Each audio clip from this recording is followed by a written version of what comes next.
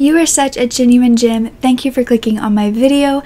I'm Brooke McKenna, but today's case is the Christmas murder spree done by teen killers.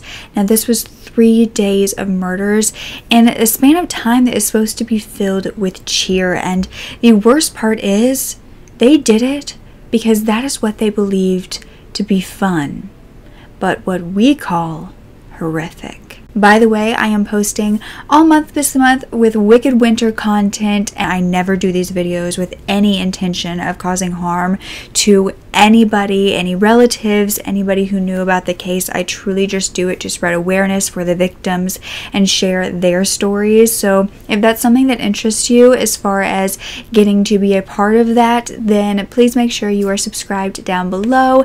And if you want to help me out, all you have to do is thumbs up this video and leave a nice comment down below.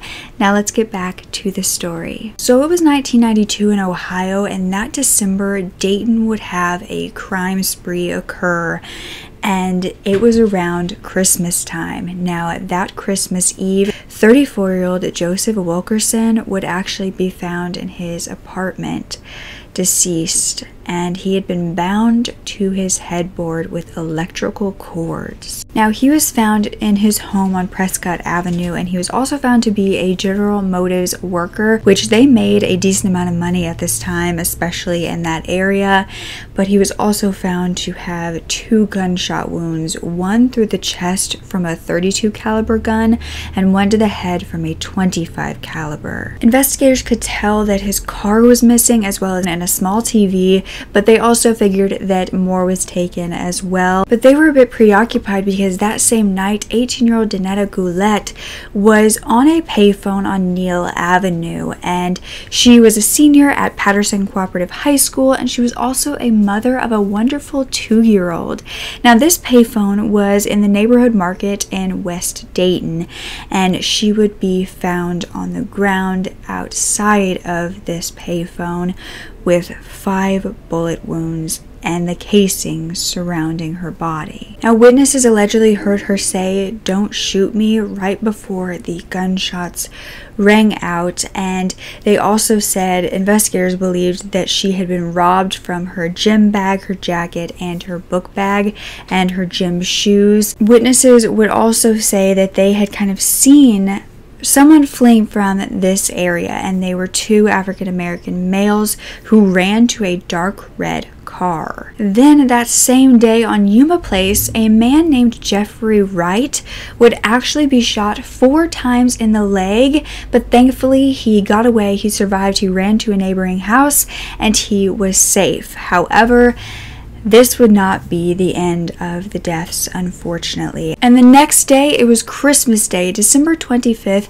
and 19-year-old Richard Maddox would be found in a car accident on Benton Avenue, and at first investigators just thought that he had died during this car accident. However, upon closer inspection, they found he actually had a gunshot wound to his head. Witnesses said they had seen 2 African-American males fleeing from the scene of this car accident. They were standing next to Richard's truck, and then they ran off in their own car, but that's all the witnesses really knew. And later that day, a Dodge Shadow was reported to be stolen at gunpoint.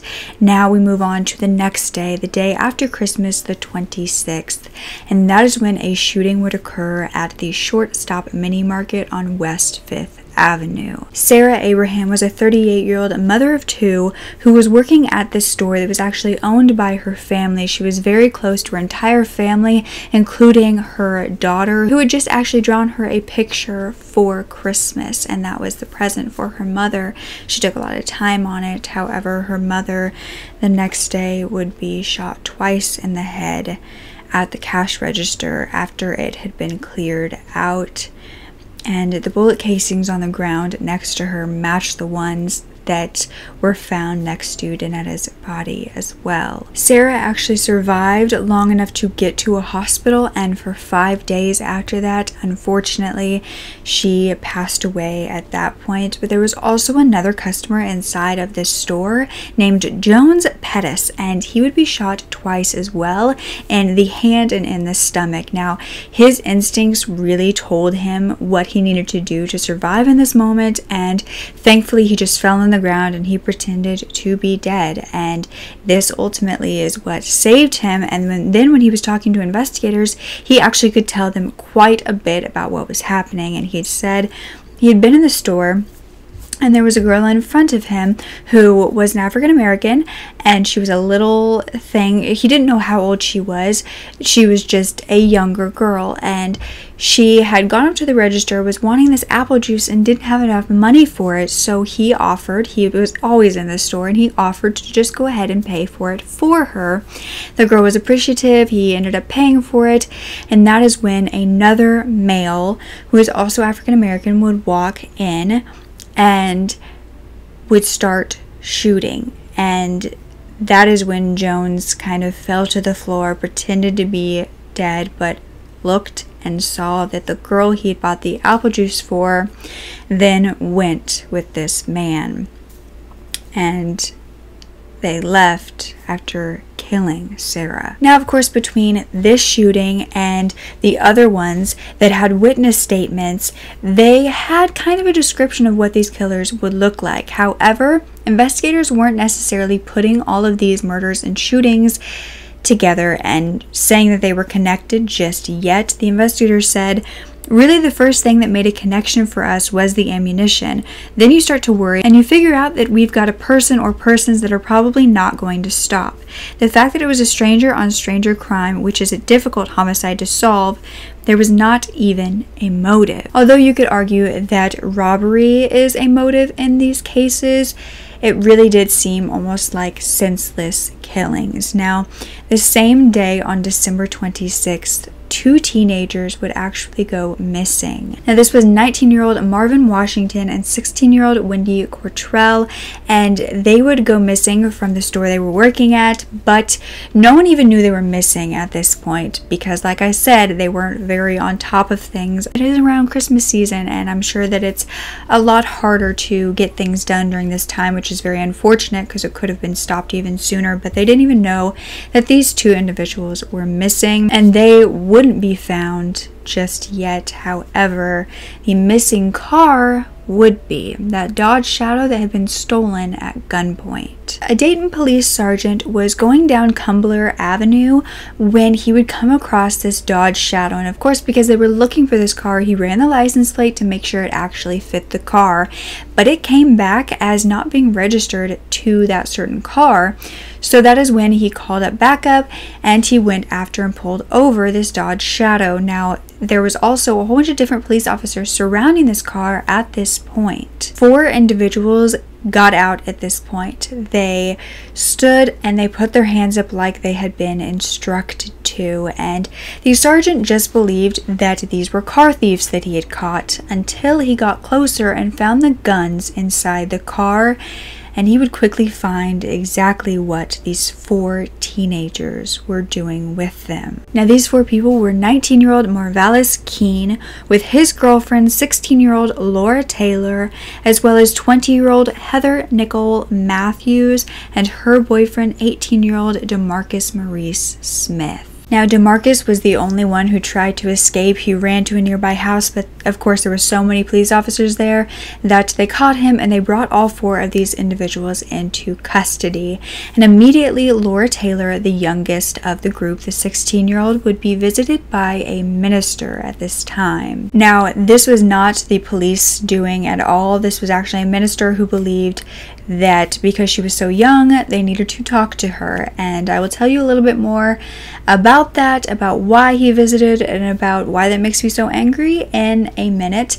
But when they finally started talking, Marvalous was actually the one who spoke up and was telling them everything they wanted to know. He said that 2 days before Christmas, so a day before the murders actually started, he and his girlfriend Laura were staying in a hotel that cost them $5 a night. And Laura was only 16 at this point, but wanted nothing to do with her family, had dropped out of high school, so she was staying with her boyfriend, Marvalous, and he had just moved there. I don't think he had a job, and they were staying in this hotel on very little money, and they actually ran out of it. Now, it seemed like when Marvalous was talking about this, he was They were more worried about having fun that night, not having money to go anywhere or do anything, than they were of having someplace to stay. I mean, they really cared more about the adventure and just being exciting rather than being responsible. And this is when Marvalous said that Laura allegedly told him, "Let's get some drama in our lives." And unfortunately, their idea of fun was much different than all of ours. Laura said she knew how to have fun and knew how to get them money at the same time, and she said she knew a man who worked for General Motors and made a good, decent amount of money, and she also said that he often liked to pay for sexual relations and would be more than willing to do so if they wanted to give that to him.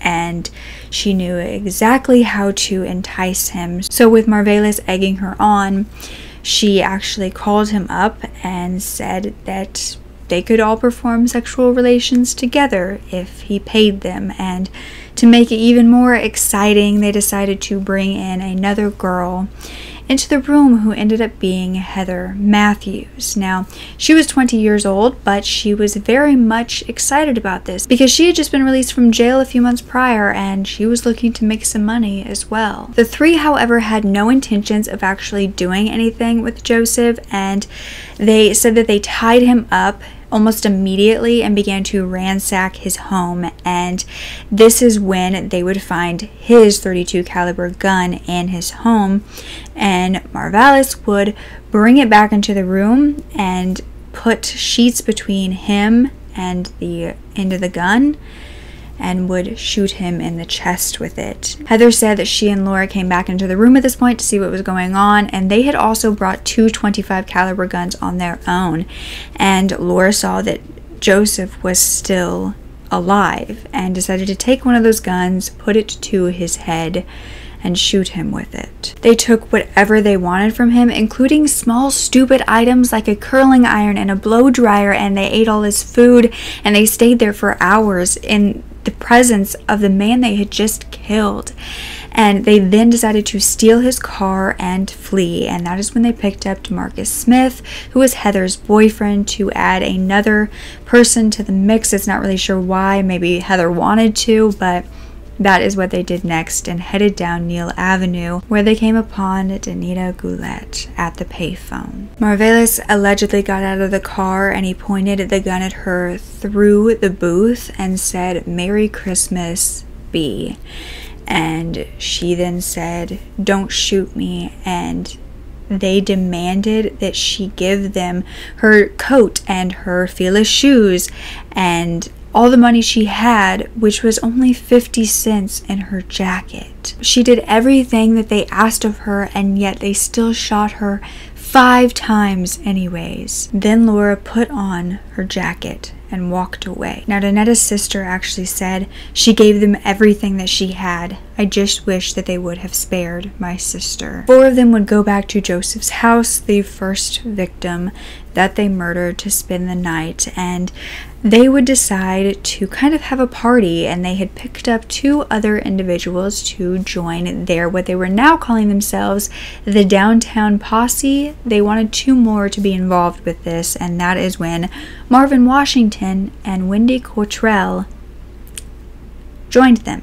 Now, they were having a little bit of a party, but before they would all go to sleep, another victim would be targeted. Now, Heather had an ex-boyfriend that she had recently broken up with named Jeffrey Wright. And he came into this party and he dragged her into a bedroom by her hair and wanted to talk to her. Everyone else was having this Christmas party and didn't really notice, but Heather's new boyfriend DeMarcus would, and he would chase Jeffrey outside holding a gun out in front of him. They would get outside and Jeffrey would be shot 4 times in the legs by DeMarcus, but Jeffrey did end up getting away. It didn't seem like, according to the True Crime All the Time podcast, it didn't seem like DeMarcus was a very good shot because he was kind of on top of him doing all of this. He had caught up to him, but thankfully he did survive, and DeMarcus seemed like a bad shot. Now, before they could catch DeMarcus for doing this to Jeffrey, or possibly even talk to Jeffrey about what had happened to him, it was the next morning, and that was Christmas Day, and Laura would have an idea to go get back at her ex-boyfriend. She thought she could steal some money from him, and so she went to his house and lured him outside to the car. His name was Richard Maddox. Now, she got him out to his own car, and so Richard was driving his own car, Laura was in the passenger seat, and they were driving down the road, and I'm not sure what she said to him. Probably they could go out and do something together. Maybe the thought of getting back together Richard was excited about, but they were out driving along. But Marvalous, Heather, and DeMarcus were in the car behind them, following them, and Richard actually noticed this and began to speed up, and when he did, Laura put a gun to his head and shot him, and that is when she immediately jumped out of the moving car as it careened down the road and hit a tree, causing the accident. Later that day, they would start shooting a woman who was airing up her tires. Thankfully, though, she did escape, but they then took her car, which was the Dodge Shadow. Then it was the day after Christmas, December 26th, and they still weren't done. They wanted to get even more money, and they decided to stop at that gas station to see what they could get from the cash register, and that is when Laura walked in first. She would be shown so much kindness by the citizen, Jones, and that is when Marvalous and DeMarcus would walk in, and they would demand Sarah give them everything from the cash register that ended up to be $44, and they would shoot her twice, and then they would shoot at the citizen as well. At this point, the police knew what these killers looked like, but they were having such a hard time finding them because these 6 people now were changing their license plate, changing cars to make sure that they weren't going to get caught. They were extremely paranoid, and this would lead to them turning on themselves, and they were getting paranoid about 2 members of the group, Marvin and Wendy.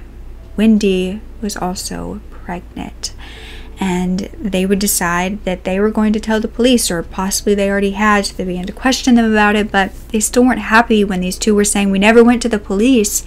So they took them to a gravel pit, and they shot them both to death before taking Wendy's shoes and leaving. Now, driving away, Detective Hooper would actually be the one that would spot the Dodge Shadow, and that was right after they killed Wendy and Marvin. And this stolen vehicle had these 4 killers inside, and something that I didn't tell you, I told you that they all cooperated when they got out, but during questioning, Marvalous actually said that Laura had told him to just shoot the detective, but he had refused. They would bring them in saying, "It was a tragic crime at Christmas, a tough time of year. It's sad that we couldn't have got to them sooner. There was no rhyme or reason. There was no pattern." Now, Marvalous was actually wearing 2 of the victims' clothing. He was wearing a jacket from Donetta and a necklace from Wendy, and he also had a pocket knife from Joseph. Laura was actually the only one who asked for a lawyer, but Heather did tell investigators she would tell them anything they wanted to know in order to get out of the death penalty. She said, "I wanted to be like them. I wanted to do what they were doing." She actually said what they was doing. But Heather would end up getting a life sentence, and so would Laura and DeMarcus, because they were minors at the time.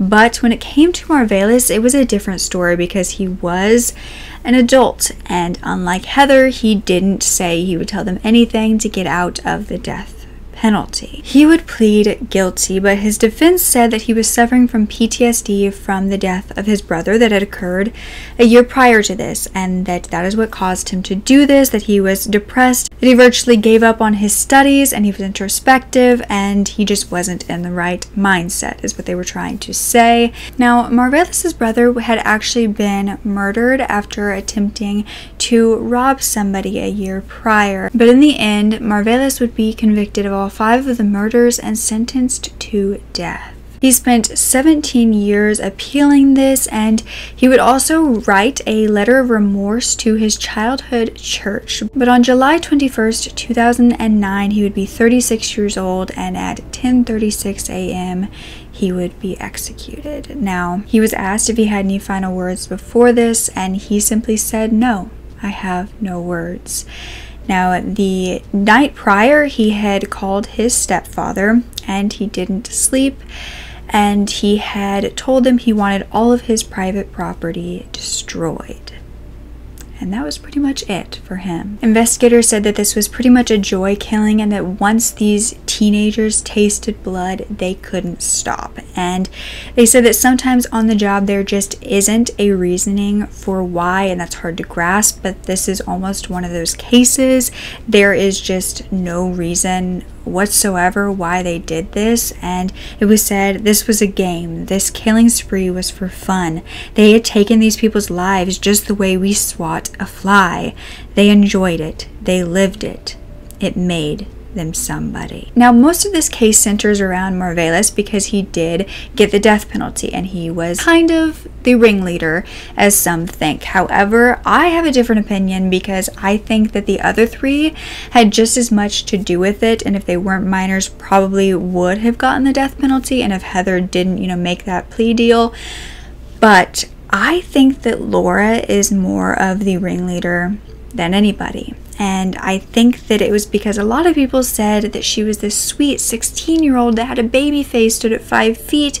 They looked at her as this innocent soul, this innocent being, like she had been drugged into the whole thing. She is the one who initiated this whole thing. She shot 2 victims straight in the head. She would take their clothes and have no remorse for it. She'd actually been kicked out of high school. I said dropped out previously. No.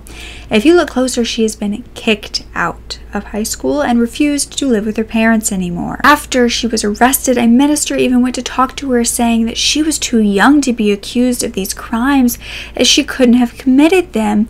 And I think that that is a true problem. This thinking is extremely harmful, because believing that because somebody looks like they couldn't be a monster means they're not, it means that you are being manipulated by them. I think just because you've never been in contact with a kid or a teenager who has shown a dark side doesn't mean that there aren't kids out there who have that dark side. And you guys know from all of my videos, this is something I preach so loudly because it's something that I do have experience dealing with, and I truly get so passionate about it because I'm not sure that people want to grasp that. And in this case, I think Laura was just as much the ringleader. But I'd love to hear your opinion on that. Also, do you think Marvalous's brother and his death had something to do with why Marvalous did all of this? Possibly some PTSD from it? PTSD is something I kind of want to talk a little bit about for a moment, if that's okay with you, because it's not talked about enough, and it's not something that just happens to veterans. They go through such horrific things, and I'm by no means, putting that down at all. They truly are the strongest people, but there are also people who live normal lives who have PTSD, and it's not something that's told to people unless you go to, therapy or you get help for it. Nobody tells you that that's something you can have just from what you're going through. Now, this is trauma that occurs in your brain after having a prolonged period of extremely stressful environments or situations and experiences. But this doesn't have to be a prolonged period. You can actually also get this when you endure a state of psychological shock from something that you have been through, and this truly changes how your brain works forever, or for quite a long time, until you get the proper help. And even then, there's not a true fix. Now, not only can you be triggered, which is something that I think social media has made kind of more of a joke about, but it's not a joke to be triggered. When you are truly suffering from PTSD and you are triggered, this is something that makes your body shut down completely because of, say, a sound or a situation that resembles the situation you were in when you first kind of got that PTSD, and it can make it so horrific. It can put you right back in that time period where your brain is telling you that you are in danger, even if the sound just resembled it and it has nothing to do with it. It's not something that you can really level with your brain. It's just your brain is telling you and you're in danger, and you are saying okay. Now this can cause a huge amount of hypervigilance, where you can be super anxious and super just aware of all of your surroundings all the time, because you're worried that something is going to trigger your PTSD, or that the situation is going to come back into your life and you're going to have to deal with it again. And it's a true fear that people with PTSD live with, is that their state of what they were traumatized by is going to forever have a hold of them, and they are not going to be able to do normal things or even function properly because of it, because they are constantly in a state of panic. I think about it as like in those movies when the actors are in like an apocalypse or in an action movie, and they're constantly being chased. They're constantly fighting for their life, even if there's not, you know, the zombie standing right next to you or the monster behind you. PTSD is something that you kind of create those scenarios already, so you constantly feel like there's somebody next to you, or at least that's how it feels in my opinion. So like those actors that are constantly fighting, constantly worried, constantly stressed. I'd love to hear your experiences with it down below, although I hope that none of you are going through that, honestly, because it is something that is really tough to work through, because it can cause things such as nightmares, avoidance, anxiety, I mean a multitude of different issues. Now there are therapies, there are medications to make you feel normal, but it's hard to live life in general when you are constantly stressed out about it. But I do want to say, if you have any of those symptoms, or if you do have PTSD, don't let it stop your life, because your triggers may seem like they are there to ruin it and to make you feel like you can't live, but that is not the case, because they don't rule you, you rule them, because you continuously live and fight every single time that you do get triggered, that you are anxious. You continue, and that makes you a powerful person. It does not make you weak in the slightest. I see your strength. I know your strength, and I'm freaking proud of you for it and for continuing on this journey that is life, even if it's a bit harder for you than some people. I want to point out that I in no way am saying that PTSD is what made Marvalous murder, or that it makes anyone else. I think something that in a lot of these videos I get the occasional comment saying, how dare you say that this disorder leads to a killer. I in no means am ever saying that, because I believe it's a multitude of different things that have to occur in your brain, different levels of trauma, you know, exposure to different kinds of trauma, different mental illnesses that are coming together. So I am never ever saying that, oh, because somebody has this mental illness, it means they could be a killer or they are a killer. So if you ever come across one of my videos and it made you feel that way, I'm so sorry, but I just want you to know that that is not ever the case. I'm not sure if Marvalous even had PTSD. I'm not going to diagnose him, but it could be something that being in a state of shock from his brother's death could have done. I'm not sure. He wasn't close to his brother, near his brother at the time. That doesn't mean anything though, because, you know, a bond like two brothers could be very damaging to your psyche when something happens to them. But I do believe more than anything is if Marvalous didn't meet Laura, none of this would have happened, because I think together they were quite deadly, and I think Laura on her own probably would have been as well, given a few years for her since she was only 16, if she didn't have an older boyfriend. Now Danetta, who was killed by these monsters, her kids actually went to her sister Rhonda, who has said, I grieve for my family, but I continue to grieve for the other victims' families and also the people who are incarcerated. Anybody's life can go to the left or to the right, so I do think about them very often.